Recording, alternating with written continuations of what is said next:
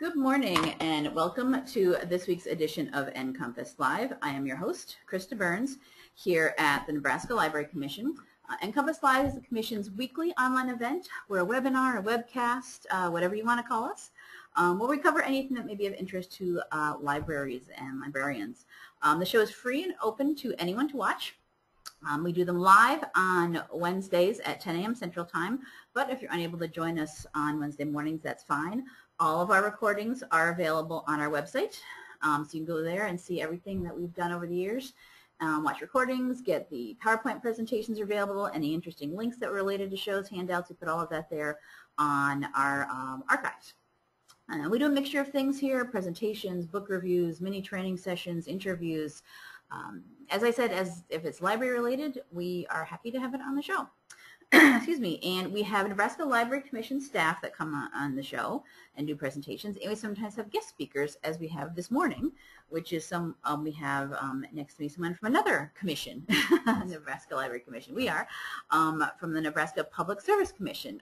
Cullen Robbins, hi, is here, and I don't have on here what your title is. And well, it's kind of long, so I think it's IT, Telecom, GIS Analyst for the Commission. So I work in the telecommunications department of the Commission. Cool. Okay, great. And he's going to share with us this great broadband map that I've looked at before that they're trying to put together for Nebraska to see what's going on with broadband across the state, and a new mobile app too that is the same kind of info. So I'm just going to hand over you to take it away and tell us all about what we're doing with broadband here in Nebraska. Thanks, Krista. I'll just start by kind of telling you what we're going to go over. We'll start with a broadband map, and I'll show you kind of how that was developed and how it works and some of the features that it has that will potentially be useful. And then after that, I'll go into our mobile phone app and why we have that and how we can use help from the public for that. So we're kind of trying to spread the word on what that is, and I'll go into detail on that a little later. So I thought to start I'd first define what broadband is, because sometimes there's kind of a misconception about what we're talking about when we talk about broadband. And really what it is the ability to transmit a lot of data or information from place to place. A lot of people kind of get it mixed up with the internet, and I kind of like to think of broadband as kind of an analogy would be like the road system. You know, highways and interstates are used to move a lot of different things quickly and more efficiently than, say, a single road or a city road. So for broadband, it's moving those larger amounts of information from place to place. And the internet is really just something that utilizes the broadband network. So it'd be like trucking or something. It's something that uses the network, but they're not really the same thing. So another way that a lot of people define broadband is by speed. So, and it's kind of hard to come to a concrete definition of what broadband is by speed, because that's always changing. For a long time, it was just considered anything faster than a dial-up connection. When you're accessing the internet, that network, if it was faster than dial-up, would be considered a broadband connection. But anymore, you see things like 3 megabyte download, 1 megabyte up is considered broadband, or the FCC is talking about defining broadband as 10 megabyte download, and I think it was 4 up or something like that. So it's always changing, but really, I guess the main idea is that when you're moving large amounts of information, the broadband network is what supports that. And so most people use the internet on a broadband network, but that's not the only thing that those networks are used for. I mean, any more phone calls are made on a lot of times on a broadband network. So just want to define that and make sure it's kind of clear what we're talking about. Let's see, I'll advance the slide here. There we go. I've got to make sure I keep up with the slides.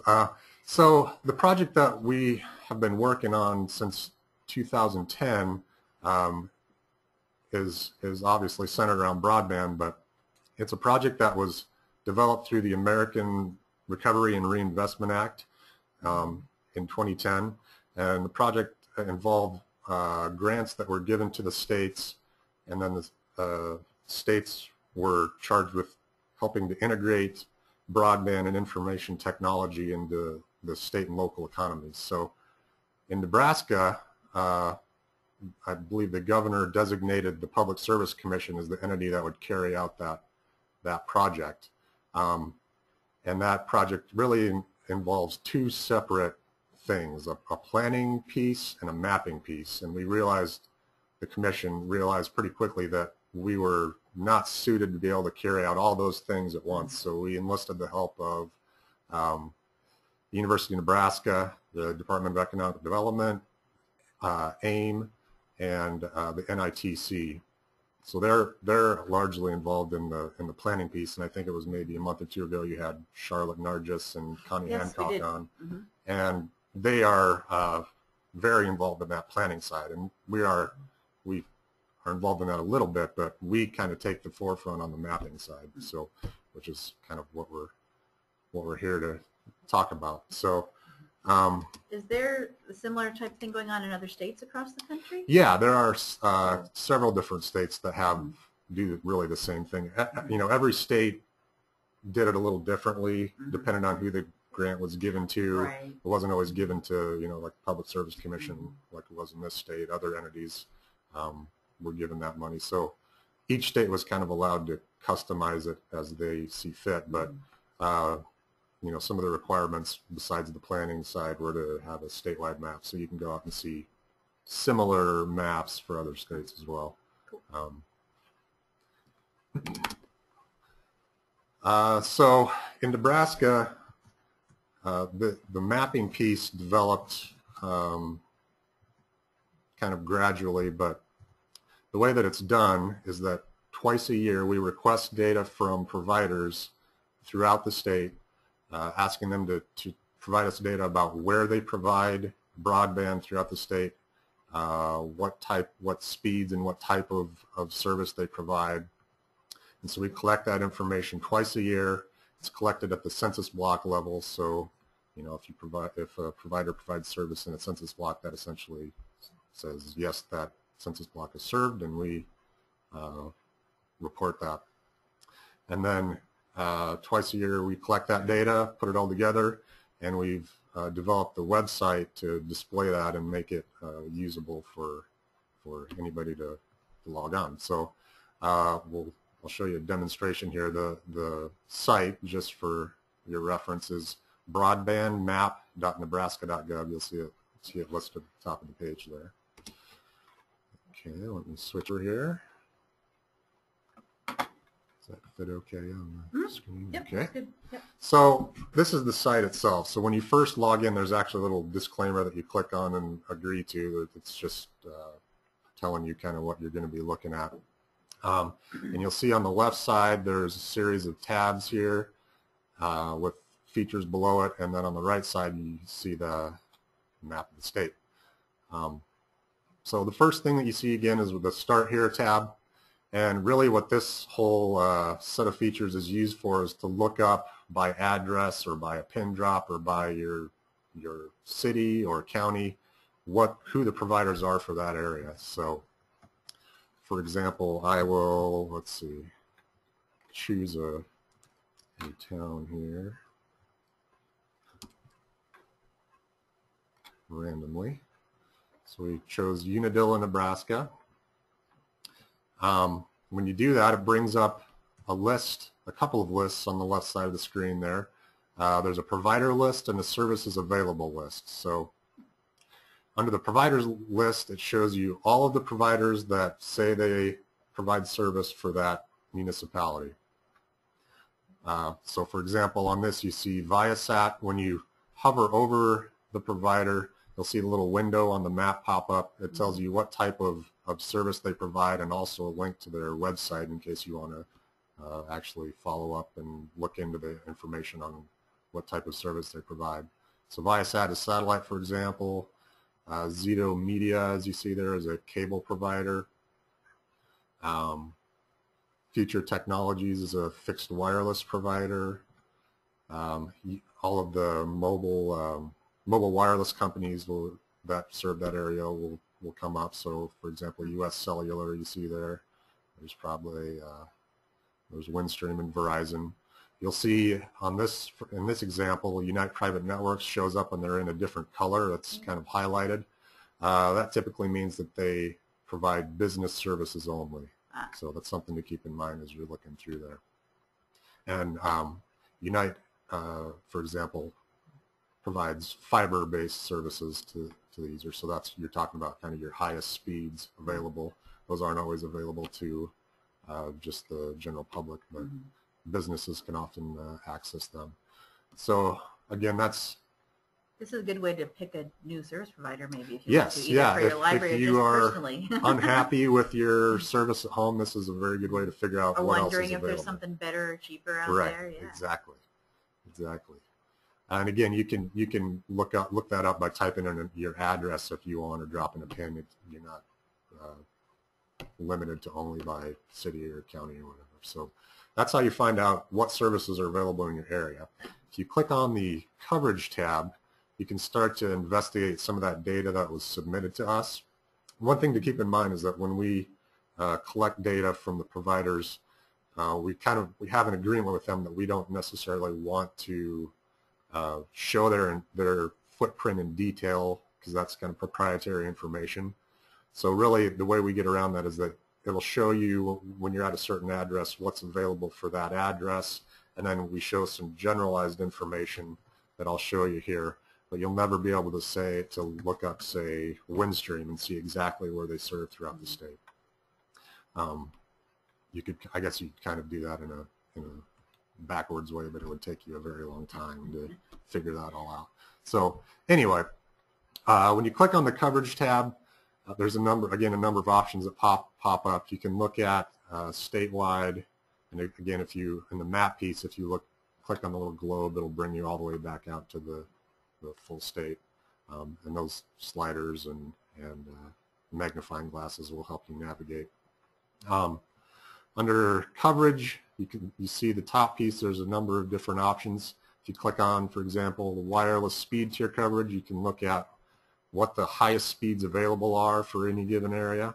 So you see for Nebraska, it shows up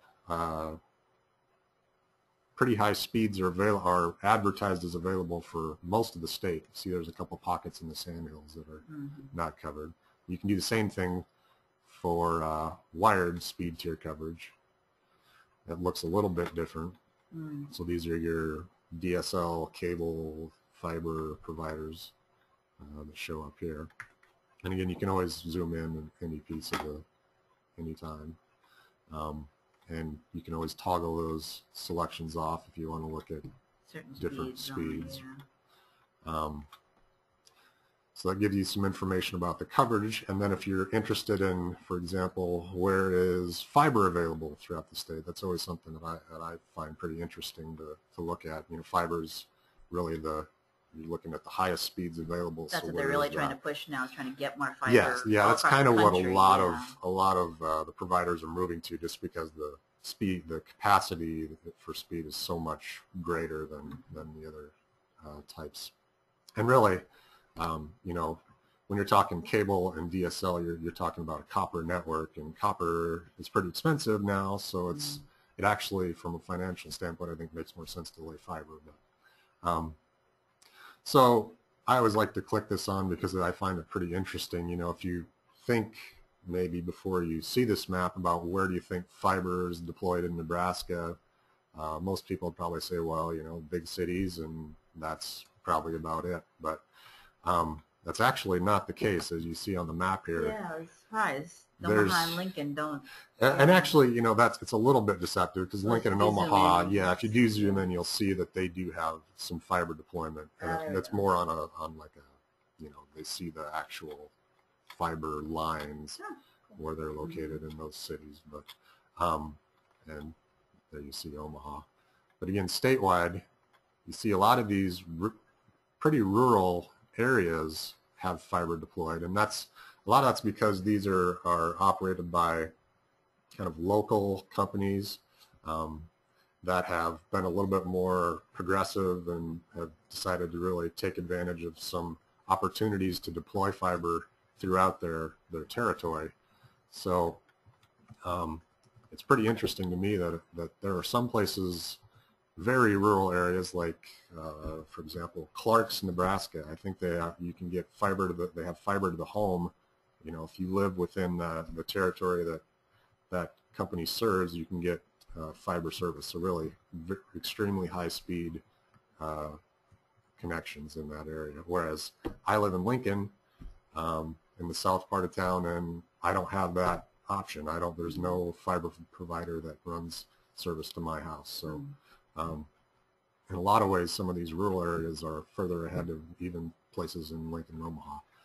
So anyway, that's one thing that I always find is interesting to look at. You can also look at fixed wireless service. Fixed wireless service is kind of like it's kind of like having Wi-Fi at your home. It uses a little bit different technology, but that's at least a way to think about it. So you're not running a line into your house. You're getting service from like a tower somewhere. Mm-hmm. It's not exactly the same tower as you would be from like your cell phone tower, but kind of the same idea. So you can also look at mobile wireless coverage as a tab under there. And this is, again, all the companies kind of put together, so you can't look at it necessarily by certain provider.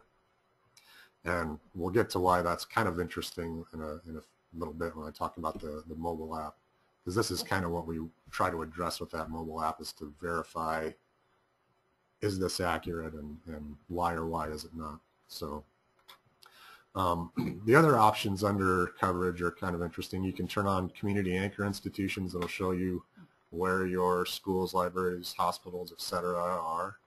You can also turn on the county and region polygons, I guess I'll say, if you want, that show you where you're at within the state. And you can toggle the transparency on those if you want. Under community anchors, you can switch on and off whatever you want. If you're only interested in libraries, for example, you can look only at libraries. Cool.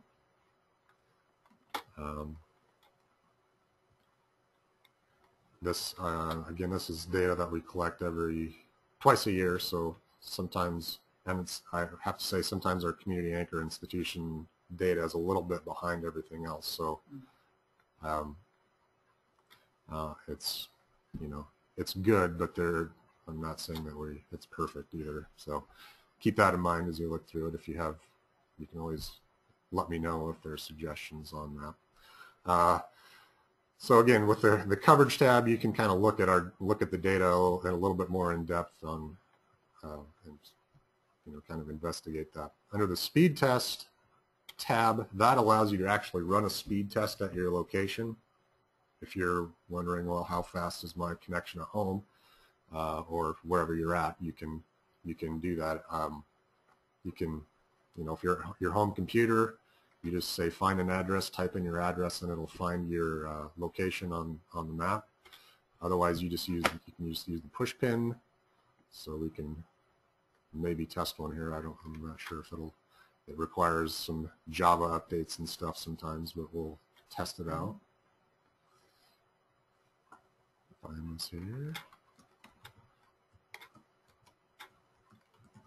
12th and then.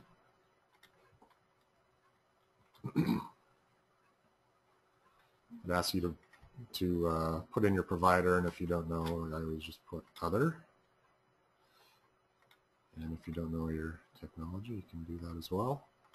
It'll run the speed test. So this is actually going on to your computer and seeing what you are actually getting, yes. Not what your provider is telling you Correct. Can get. Yep. Yeah. So sometimes that is different. Right, it is.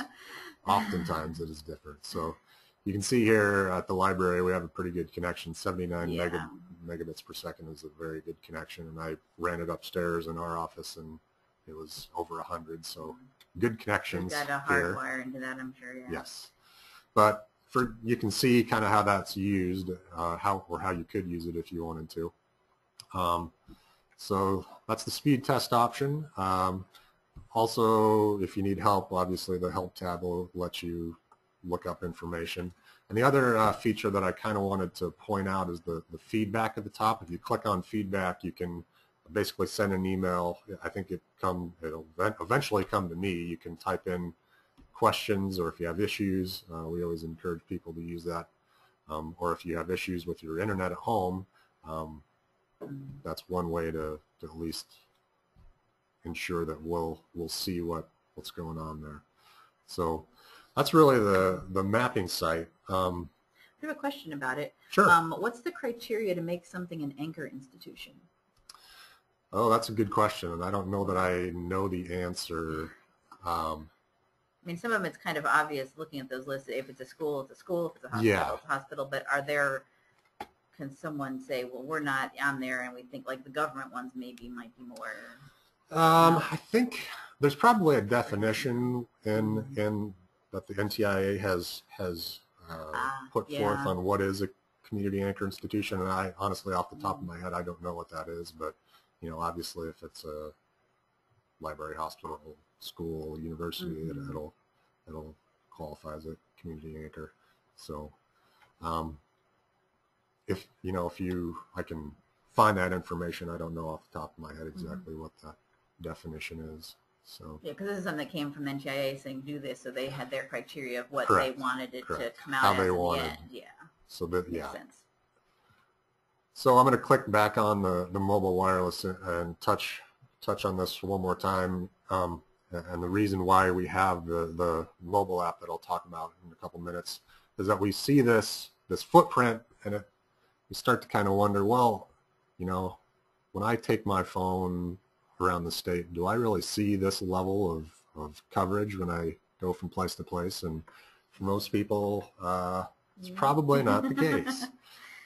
So one thing we've always struggled to do is try and validate some of this information, especially mobile wireless, because they provide you the data and you don't really have any idea if it's correct or not. So we found a way to do that using a mobile phone app. And let me switch here back to I'll come to that in just a second. I want to mention something else on the mapping website. The NTIA grant funding for that site will end in January of this next year. So that part of the grant is coming to an end. That's the bad news. The good news is that the FCC is going to continue this data collection through what they call Form 477 data. And actually, we're on our last data collection for the NTIA grant right now. It should end at the end of this month. The FCC is running a concurrent Form 477 collection to kind of mirror and allow that transition between the two to happen more smoothly. So the FCC is really going to kind of collect data in much the same way as what we've done before. And the good news about that is that the FCC data will eventually be publicly available once they collect it and process it. So our goal and what we plan on doing is continuing the website. We have plans to continue that, and we'll just start using the Form 477 data once the FCC makes that available. So our grant will be ending, but the website will continue. So that's kind of the good news for that. And we anticipate that it'll look and operate largely the same. So back to the mobile phone app. We're trying to figure out ways to validate that footprint, and it's kind of difficult. And we were approached by this company named Mobile Pulse, and what they have is a phone app that you install on your mobile device, and it relies on people that install it on their device to actually kind of collect data for us. So our challenge is that we're pretty small. There's only a couple of us really on the telecom side that would be able to collect this data, and 2 people, it's very difficult to collect statewide data on where coverage is, especially because I have one phone and it uses one provider. So the idea is to get members of the public to download the free app, install it on their phone, and when they travel around the state, they collect data for us. So the idea is kind of a crowdsourcing app on your phone. Again, it's free, and the nice thing is that it runs in the background. So once you put it on your phone and start it up, it runs, and you don't ever really have to see it. So it's smart. It's a smart enough app so that it knows when you move from place to place, it'll take a measurement. If you're sitting in, your house, it's not going to continue to take measurements. The app is available on all of the major device mobile platforms, Apple, Android, and Windows Mobile.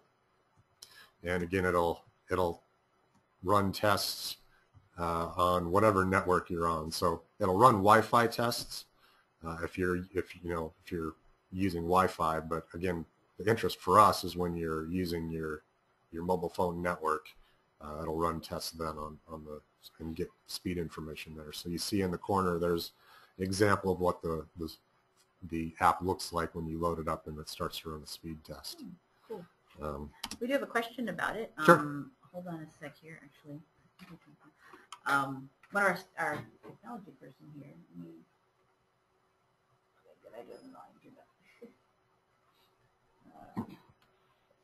Michael, you're unmuted. Hi.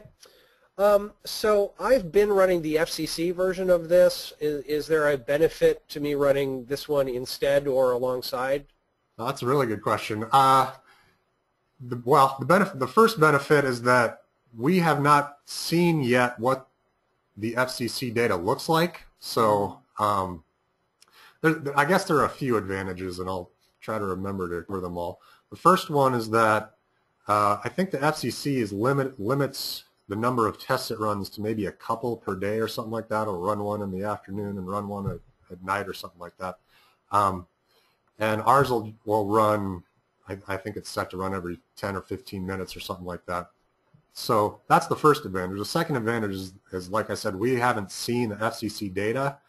So we get this data, and we always have access to that. And then eventually we kind of plan on putting some of this information possibly out on our mapping website. The other bit, well, I guess it's not really a issue anymore, but for a long time the FCC app would only run on Android. I think they've come out with an Apple iOS version now, but for a long time that was the case. So that's never been an issue with our app. Really the main advantage is that we get access to the mobile pulse information where we still haven't seen any of the FCC data yet. So okay, great. Quick follow-up question: if it's running the tests that often, what sort of impact on my data usage is that going to be? That's an excellent question, and I will get to that in just a minute here. Okay, great. Thank you. Sure. No, that's a excellent question. Let's see. I'll just go right to that, I guess. There are really what I would call two versions of the app. There's the public app, which is what we encourage people to download, and then there's what we call an advanced app, and I'll get to what that is in just a minute. First of all, again, another thing I want to mention about the app is that the data that it collects with that public app is anonymous, so there's no way that it can be used to track people or to figure out any information about them. What it really collects runs a speed test, so it obviously collects what speed information you get, and the provider that you're using, of course, that's important, and then a general location. I think the location's within like a quarter mile, so you're not getting tracked down to the street level or anything like that. It's very granular, I guess I'd say. And again, there's no way for it's not like it's a live upload. I think the mobile pulse, your phone will collect the information live, and then I think it's maybe once or twice a day it'll upload that information to the mobile pulse server. So again, there's a time delay. So anonymous information, there's no way that you can be tracked or anything using the app. Let's see. Let me advance here. Again, bottom right-hand part of the screen, there's another example of your kind of the history of tests. It'll give you a history of your tests that you run. So here's where I'll address your question that you asked before there. The public version of the app that we're talking about in general, again, free, anonymous, collects limited data, and then the amount of data it will collect a month is capped at 100 megabytes. I haven't looked lately at what the what some of the provider offerings are, but most people, I think they typically have 2 gigabyte per month data plans. So we're talking about 5% of that would be the maximum that the app would use. You can, if you're concerned about that 100 megabytes a month, you can also go into the settings of the app and adjust that downward. Oh, cool. You cannot adjust it upward, but you can adjust it downward. If there are people that are interested in collecting more data, we also have what we call the advanced app. And again, it's still free, but what you would need to do to get access to that advanced app would be to contact me. I'd send you an email that invites you to the advanced app, and then you get a login, and you can log in through the app on your phone and become a more what we call an advanced user. And really what that involves is that data cap is raised. I think it becomes, I'd have to check what it's set at, but I think it's about 2 gigabytes per month. So if you're on an unlimited plan or something and don't really care about that data cap, then that's not an issue. It also collects a lot more detailed information. So again, with the public app, everything's anonymous. With the advanced app, you start to provide a little more information. It looks at what tower you're using, what address did you collect it from, and a lot more information. But it allows us to do a little bit more detailed analysis. But really, I'm just as interested in people downloading the public app. That's just as useful for us. But if you have questions about the advanced app or might be interested in using that, please feel free to contact me. I'm happy to put you on that. Yeah, just looking at the FAQ on the page for it to see if it said anything about that, Michael, and it does even give a little warning about the data use, that residents with data plans less than 1 gigabyte should not install the app at all, because then that would be, well, like I said, most people are kind of going more than that now. Yeah, a 1 gigabyte plan, that'd be 10% of your monthly usage. And again, you can adjust it down. But. And also has a question about which you didn't ask, but I was wondering too, battery impact. And it says that it actually has a protection thing that if your device's battery gets low, it shuts itself off. Yeah, so that it won't right. Kill it won't your phone, run your phone nice. Out of battery, which is nice. I can't remember. I think it's 15 or 20% of remaining battery life. Yeah. I think we can adjust. But it does have a safety thing. That's good. Yeah. So the idea is that it's. I have enough trouble running my phone down myself. I don't. Right. So do I. This gives you kind of just a visual look at what we're talking about. So in the center, you were talking about that public app. We have access to a dashboard where we can look at all the tests that have run, and then if you were to happen to be interested in that advanced app, I also have access to a dashboard where I can look at our tests that have run off of that. But again, I can't see any detailed information from the public app. So I'll back up a little bit. We started this program with Mobile Pulse almost a year ago. So we've already been collecting information for about a year. And you see on the map kind of the results of what we've got over the past year. This is tests that have been run from all the providers. So those are all kind of combined. And you can see that, in each part of the state, we've got pretty good information, pretty good distribution. A lot of it, again, follows major highways and stuff, which we would prefer to get some information off the beaten path a little bit about where the coverage exists. And then we do have some out west, but you can see some pretty big holes where we could still use a lot better information. And since we've been doing this for a year, I actually have some results that I'll go over here, show you kind of how we're trying to analyze the data. So for example, here is are AT&T measurements over the past year. You can see, again, when you look at it by provider, there's you'll see that we can use a lot more data from some of the other providers besides Verizon, and believe me, if you have Verizon, we're still happy to get that information, so don't let that dissuade you at all. But my phone is AT&T, so when you look at this map, I can tell you that there are a lot of these that are tested right off of my phone. And it's a little bit hard to see on the screen, but I probably should have changed the graphics a little bit. But you can see speed information on the map. So if you can see red dots, that means we're talking about higher speed, and as you go from red to yellow, that's still pretty good. When you go all the way down to blue, blue is kind of lower end speed information, and in fact some of that wouldn't even qualify as a broadband level speed connection at that point. AT&T, you see it's maybe it's kind of hard to see, but speed is okay when you start to get out on on Highway 2 there. That's what that kind of northern piece is looking at. Speeds drop off quite a bit. That's not unexpected. We'll go through the other carriers here, but again, when you see that map, there's a lot of places that we don't have tests for AT&T. So if you have an AT&T device, we would really love it for you guys to help us collect data in those areas. U.S. Cellular, even fewer tests. A lot along I-80 and in the Lincoln Omaha areas, but otherwise not a lot of coverage information. So again, would encourage people to download if you have U.S. Cellular. Verizon, of course, they're kind of the dominant provider in the state. They have really the largest footprint. You can see that we're getting some pretty good information for Verizon.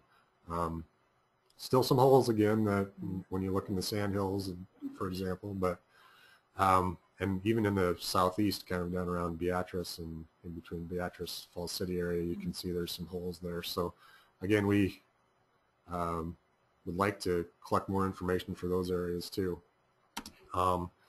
Viero, they're a larger provider in the western part of the state. You can see I think they have a pretty good network of towers along I-80, and their speeds are okay for those areas. So it's again a little hard to see, but again, more tests in the eastern part of the state would be good for that, for Viero as well. Sprint. Sprint's pretty concentrated around Lincoln and Omaha areas. There's a couple tests otherwise, but not a lot. So again, can use more tests for Sprint.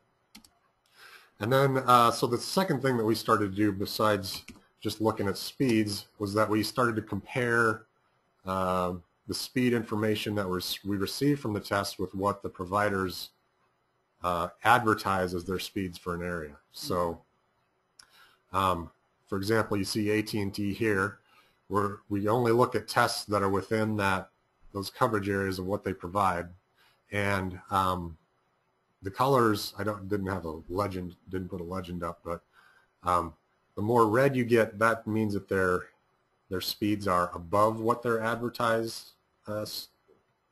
speeds are. When you start to get to green and blue, that means that or actually I think it's gray and black.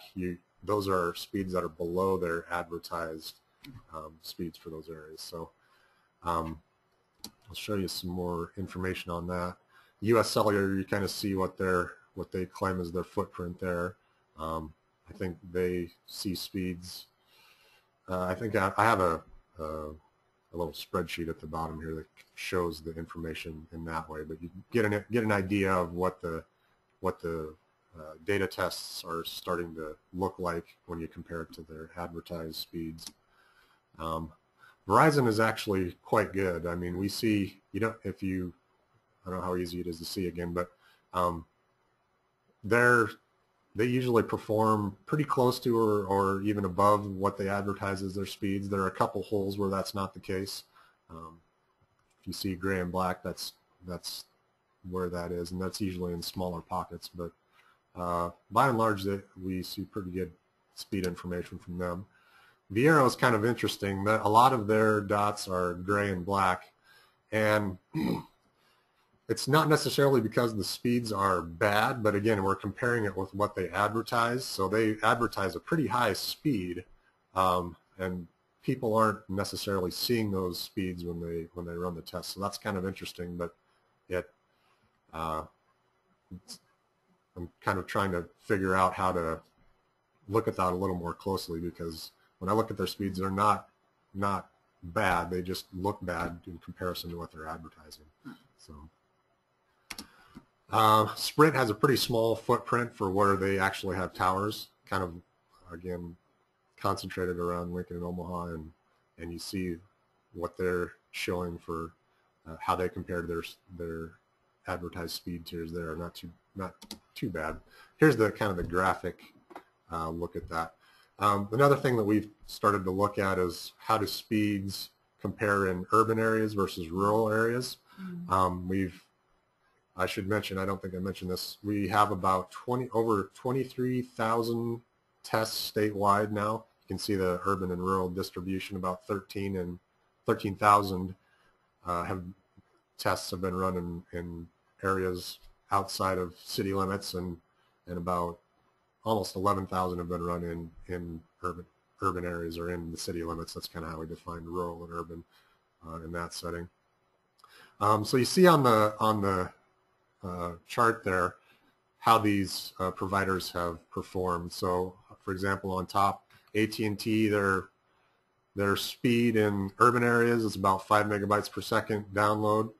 We're talking download speeds here. Sorry, I probably should have specified that. But in rural areas, it's about 4.1 megabytes per second. And then the last column shows how, over all of their measurements, how they perform against what they advertise. So typically AT&T performs slightly higher than what they advertise. So their average speed tier is less than a speed tier higher than what they advertise. So a positive number means that they're typically meeting what they advertise. A negative number means they're not. So you see, for example, Viero, they have a negative number, which means that their speeds are usually below what they advertise, and the same for Sprint.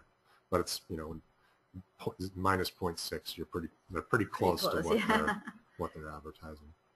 So that gives you some idea of what we're trying to do and how we're using the app.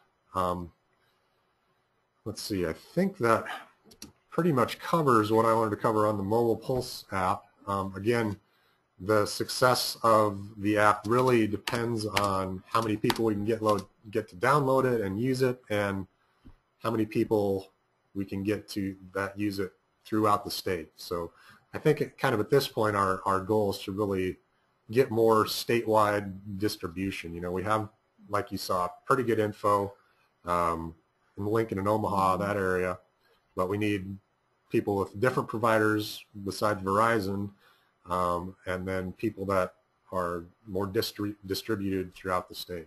So again, if you have questions or need more information, or if you are interested in becoming an advanced user, please contact me. My phone number and email are up there on the screen. And I think that pretty much covers broadband for now. Cool.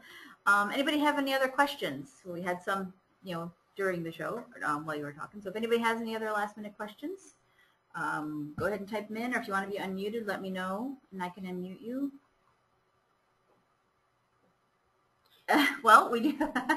I think we've got 3 of our commission staff are watching in another meeting room upstairs, as I mentioned earlier, and 2 of them just installed the app to their phones while we were here. Good. So, and I was actually going to do that on mine too, as well as the FCC one. I've got my phone here. I wasn't going to do it while I was doing this. I'll get to it.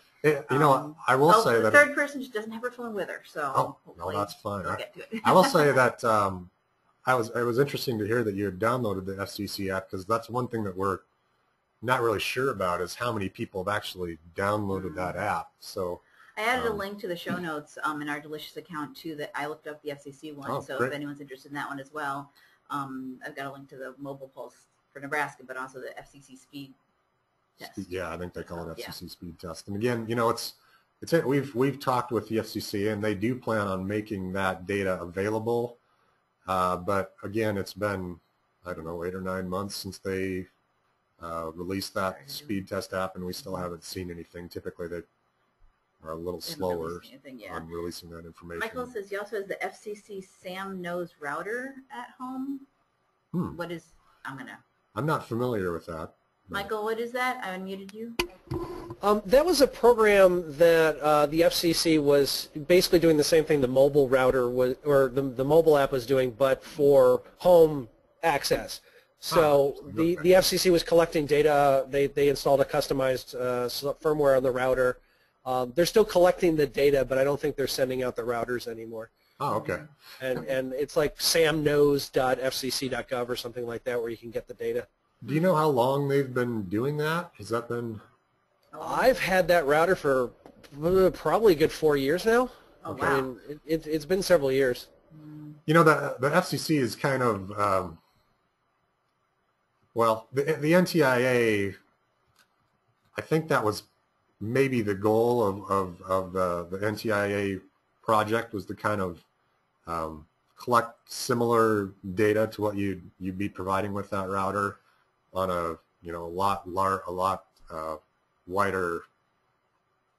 what do I want to say, on a nationwide scale, you know, so you're, I don't know, I guess that's sort of my first instinct, is that the project that we've been working on is kind of an extension of that, of whatever they were trying to accomplish with that. In other words, to collect information about where broadband is available and what types and that sort of thing. So yeah, I like it because I've been contributing data, but they also send me my own personal monthly report on how my home broadband is doing. So I've used that for troubleshooting. Neat. Cool. Very good. All right. Anybody else have any other questions, comments, thoughts? Probably not. If they did, they would. Okay. Cool. All right, then I think that will wrap it up for today's show. Thank you very much, Cullen, for being here with us today. We're coming down 2 floors up. You guys? Yeah, I had to climb downstairs. So that was great. Yeah, show's being recorded. It'll be available afterwards. I've got his slides as well. So for all those maps and things, you want to zoom in better on those, we'll have the slides up available as well. And I've added to the delicious links that we have here the mobile broadband map, information about the mobile pulse, and the FCC one there, so that you can access those as well. So I'm going to steal back this here, and I didn't get this maybe. Sure. That will wrap it up for today's show, and I said it'll be recorded and put onto our website here in our archives, probably by later this afternoon. Okay, next week, and I'm going to get help for this. So I hope you join us next week when it is our monthly Tech Talk with Michael Sowers, who you've just been listening to asking questions here. Michael's our Technology Innovation Librarian, and he has a show coming up where all I know is the name of it. I don't know anything more about it. So Michael, can you tell us what's happening on the show next week? Yes, we're going to have 2 guests, one from an organization, mobilebeacon.org, and from a library that's participating in this. I think you have an R in there, Krista. Yeah, Mobile Beacon supplies 4G wireless hotspots to libraries and nonprofits, and then libraries can get them and check them out to patrons, so that if patrons have computers at home but no internet access, they can get a kind of a mobile internet access. So we're going to be talking about that program. okay. Yeah, I've heard of libraries doing that, loaning the hotspots out. Yeah. Okay. I'm on too many computers here. Cool. All right. So if you're interested in learning more about that, getting the hotspots, that will be the topic of our Tech Talk next week. And you can touch on it for any of our other shows coming up. Also, if you are a Facebook user, NCompass Live is on Facebook. We have a Facebook page there. You can like us on Facebook. You get notifications of when our recordings are available. I give reminders of when our current show is starting up, so you can log in on the fly if you didn't pre-register for a show. So if you are big on Facebook, please do go ahead and like us there. Other than that, that will wrap it up for today's show. Thank you very much for attending, and we'll see you next week. Bye-bye.